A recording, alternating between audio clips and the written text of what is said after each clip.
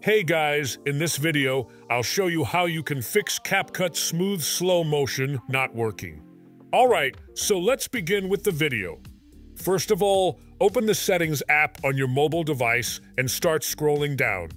After that, access the Apps feature and this page will open up. Make sure to locate Apps, but if you can't find it, simply search for it inside Settings. Now that you are inside of it, all of the installed app on your mobile device will appear in front of you. You just need to tap on the search icon above and search for CapCut. After that, tap on it and then access its storage section. Here, tap on the clear cache icon at bottom right corner and then open the CapCut app. Now, open the target project and then check if the problem is solved. If it still persists, then go back to the Settings app and this time, clear all of its data.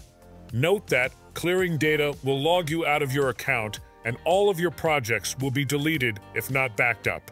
After that, sign into your account and see if the problem is solved. If the problem still isn't solved, then just uninstall and reinstall a fresh version of CapCut. So that's basically how you can fix CapCut smooth slow motion not working. So that's all for this video. Consider subscribing if you find it helpful, and I'll catch you in the next one. Thanks.